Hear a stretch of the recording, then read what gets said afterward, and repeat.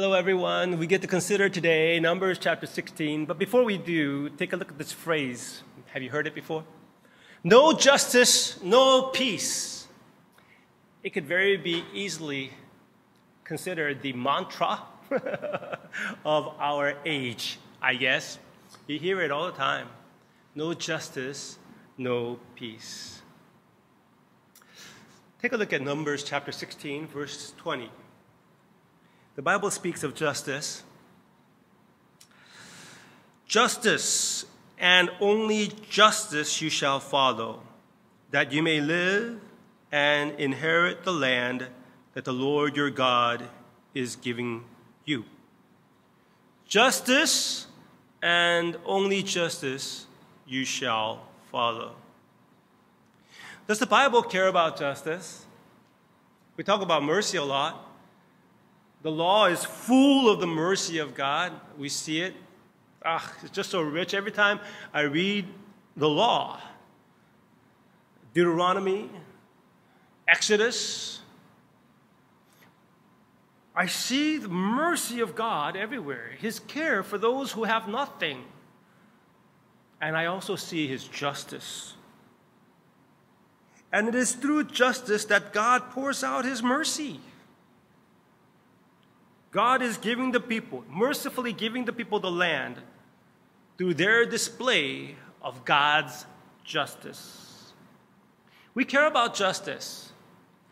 In this societal mantra, there is a care for justice. And the Bible teaches us that our desire, look, we want justice, don't we? We care about justice, don't we? And we have an innate sense that without justice, there can really be no mercy. There can be no true peace. Or actually, to put it more correctly, justice alone cannot produce peace. You need mercy to go along with justice to have peace.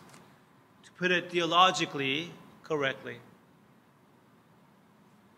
All right? Don't let that confuse you. But let me throw up some of these sayings to go along with this society's mantra that testifies to the Creator who is a God of justice. The fact that everybody cares about justice in the world, the fact that you look for somebody to blame even, what is this idea of wanting to find out who is guilty or who's to blame for whatever problem, whether it's inside your home or in society? It's a cry for justice, and it declares, it proclaims, it's a sermon regarding the Creator who is a God of justice. It testifies to the fact that the God who created us is the God of justice, who created us with an innate sense of fairness and justice. The one who created us is the foundation of that justice. So let's see. I want to take us through a few of these sayings and consider the depth of meaning behind some of these. We just went over this one. No justice, no peace. Let's see what else I have for you. This is another saying that you would have found on certain bumper stickers. No God, no peace. You may want peace, but if you don't have God, you cannot have peace. Which is followed up by the next line in the bumper sticker that says, no God, K-N-O-W, no peace, K-N-O-W, right? If you know God, then you can truly know peace, right? How about this saying? Does this make sense? No justice, no peace. Well, it kind of depends on what side of justice you are standing on. If you are standing on the side of punishment, there's no peace for you, right? You may be on the side of the benefit of that justice, but if you're on the side of the punishment of that justice, there's no peace for you. So that statement right there is very questionable. No justice, no peace. Even the one before that is a little bit questionable, just because how do you know God? Sure, no God, no peace. K-N-O-W, K-N-O-W. That's true. But it's pretty much pie in the sky, right? Because it depends on where you're standing on, which side of justice you are standing on, whether you know justice or leads to you knowing peace, right? And truth be told, all of us are standing on the wrong side of justice, aren't we?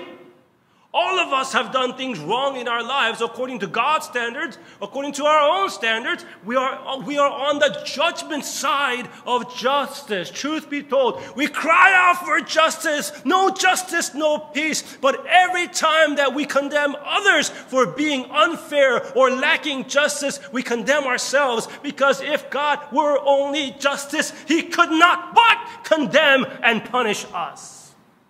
This is true. That's what's called guilt. Everyone has it. Every heart testifies to it.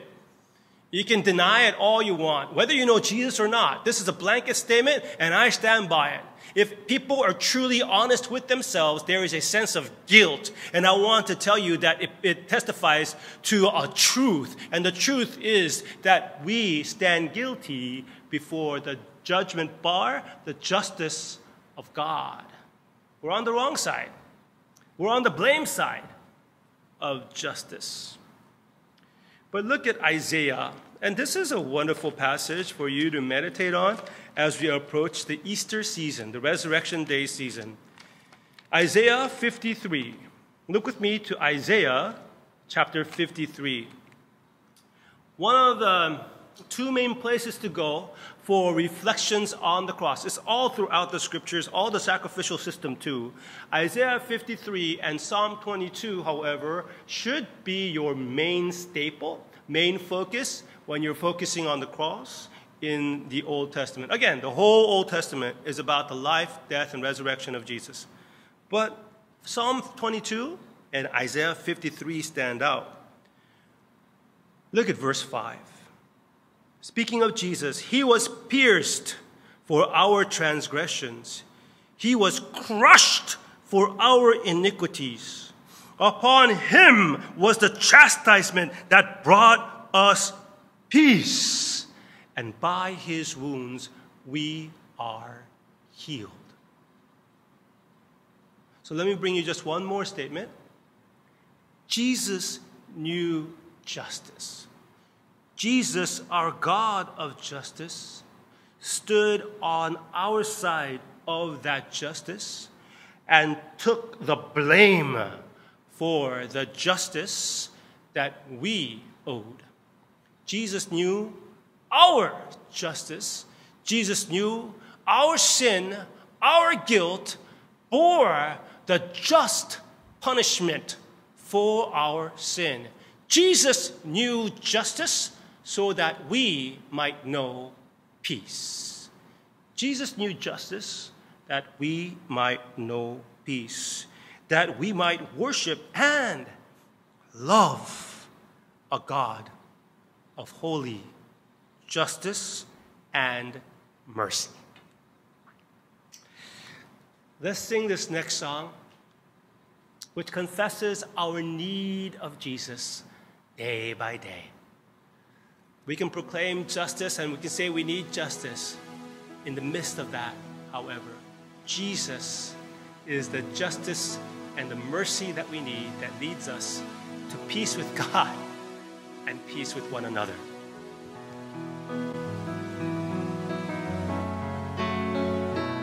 Let's slowly sing, meditating on the words of the song.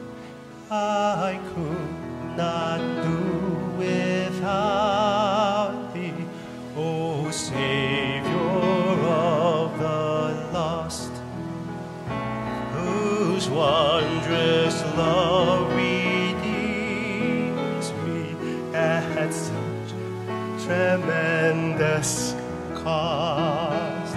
Thy righteousness, thy pardon, thy precious blood must be my only hope and comfort, my glory and my plea. I could not do without thee. I cannot stand alone.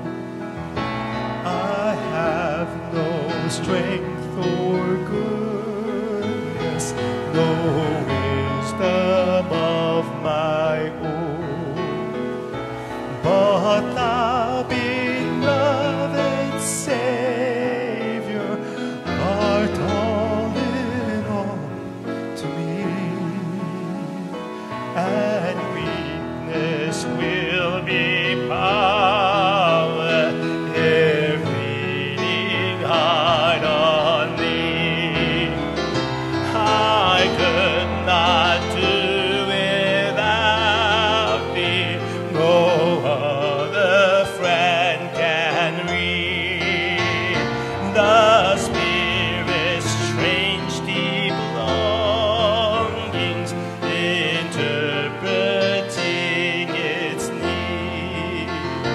No human heart could enter each deep recess of mine, and soothe and hush and calm it. Oh, blessed Lord, but let's sing the first verse one more time. I could not do without thee, O Savior of the lost, whose wondrous love redeemed me at such tremendous cost.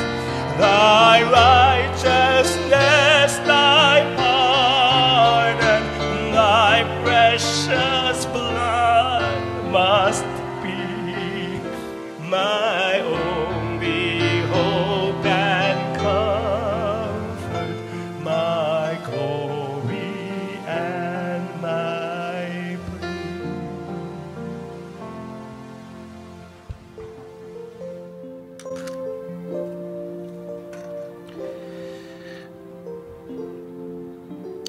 Our only glory and plea